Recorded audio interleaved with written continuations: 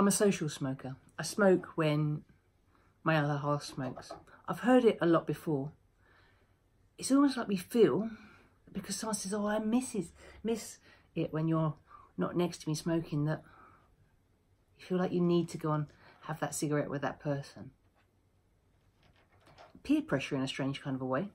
Would you, if they said, I need to go and stand outside in the snow for 10 minutes with my shoes off, would you go and do it?